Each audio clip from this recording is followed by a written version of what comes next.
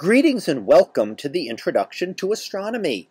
In this week's Misconception in Astronomy, we are going to talk about light and how it travels, and look at whether light travels in straight lines.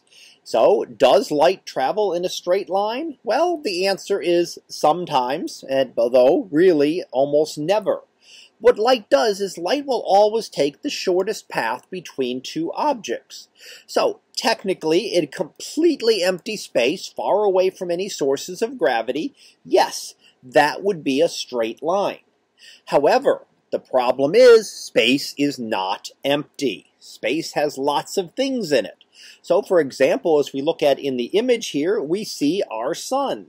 Well, our sun, it has mass. So our sun down here has mass, and that deforms space around it. So if light wanted to travel in a straight line, it would have to travel from, say, here and travel straight through this, and that would be traveling out of our space. So you would not be able to happen. That light has to travel through the space, through our four-dimensional space-time. So when we have things that are bent like that, the light will then travel this curved path. And that's what we see in the image here, that the light will travel from the Viking craft, go down closer to the sun there, and then back up again.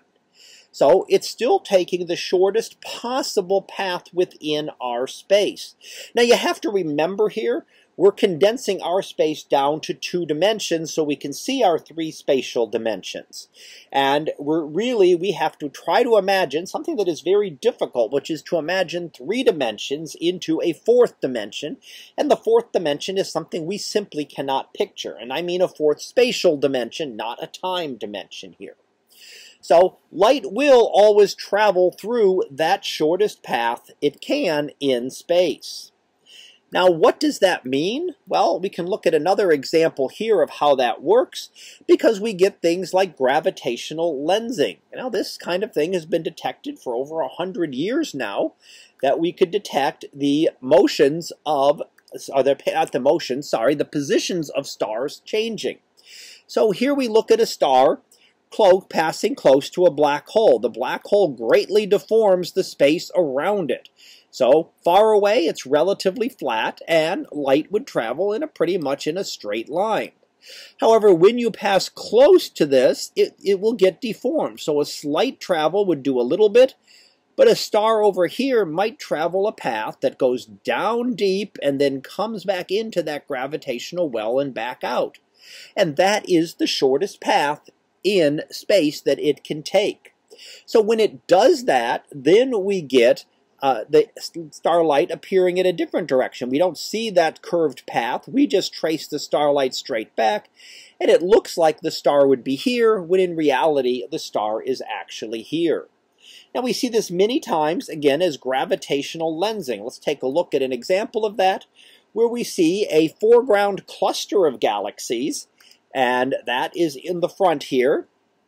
And as we look at the more distant objects, then more distant objects' light are bent as they come around this, and they seem to come from other directions. So the light takes this curved path. Again, when we look at something from Earth, we see it as straight back, so it seems to come from here rather than behind, say, this cluster of galaxies.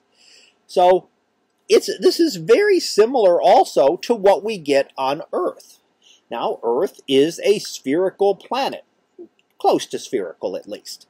So what is the shortest path on Earth? Well, it's not a straight line. It is a great circle because of Earth's curvature.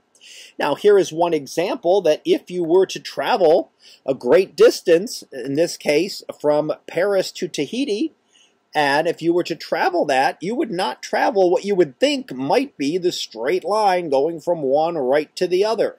Why don't we do that? Well, that is a much longer path than the Great Circle path, which is this curved arc. Now, of course, when we distort it, when we make the globe flat, we take the globe, we stretch it out, that deforms things. The closer you get to the poles, the more deformed it gets. So when that happens, that makes it look like it's a much longer path, but in reality, it is much shorter to take that path that in this case from Paris goes up over through Canada and down rather than traveling what looks like on a flat map would be the straight line path from Paris to Tahiti. So let's go ahead and finish up with our summary here. And what we've looked at is that yes, light will travel in a straight line when you're talking about empty space. However, matter deforms space, making the shortest path through our space something other than a straight line. And we compared this to airline flights, which will follow a great circle path on the Earth. So not necessarily what looks like the straightest path or the shortest path, but in reality is the shortest path you can take when confined to the surface of Earth. So that concludes this lecture on light traveling in straight lines. We'll be back again next week for another misconception in astronomy. So until then, have a great day, everyone, and I will see you in class.